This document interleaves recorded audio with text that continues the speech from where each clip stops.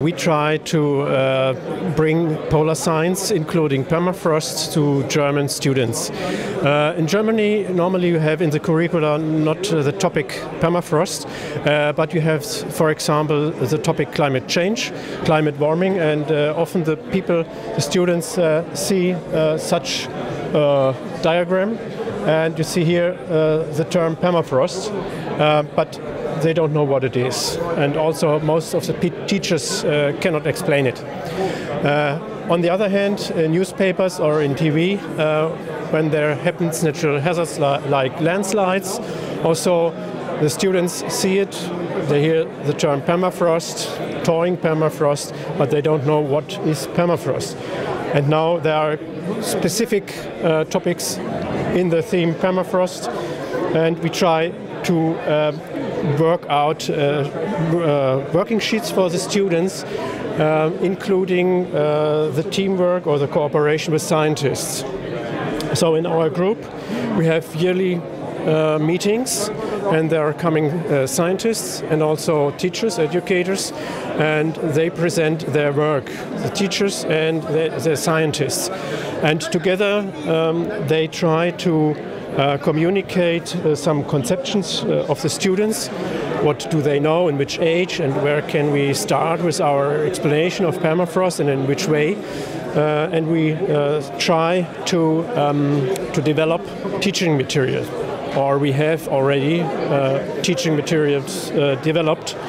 But I prefer teaching material which explain the permafrost in the right way. You see on this picture, for example, we have there a lot of ice in this permafrost, and that's only the case in northern Siberia, at the coast, or in northern Alaska.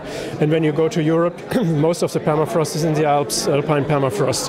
And such events you find there. And if the students think there is a lot of ice in the permafrost, then they say, okay, most of the mountains in the Alps, they have a lot of ice inside, and that's wrong. So I think there's not much educational material, and there's not much knowledge about permafrost, and we try in our working group to spread it out in the whole of Germany. This is not only one project on one school, but we have a working group with a lot of teachers which coming from the whole of Germany. For example, in the upper grade classes, for example, the 12th grade, they have in biology the topic carbon cycle. And on this case, you must explain what is permafrost, because there's a lot of carbon stored, and if it is thawing, then the carbon is going into the air, and the global warming is much more affected from this point.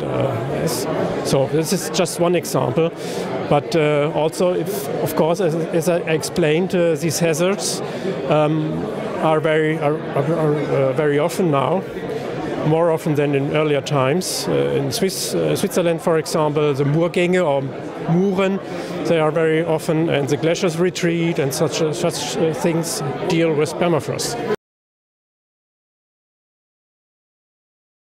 I would like to have it in the curricula.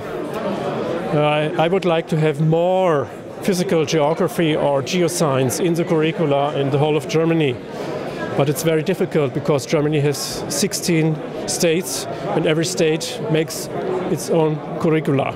So we try to work with the teachers and to bring it directly into the lessons.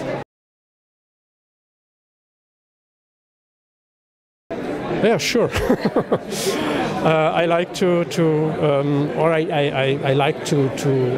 catch the intelligent students, because I think we really need good thinking people for the future, who know what happens, and who work or who make decisions in this view.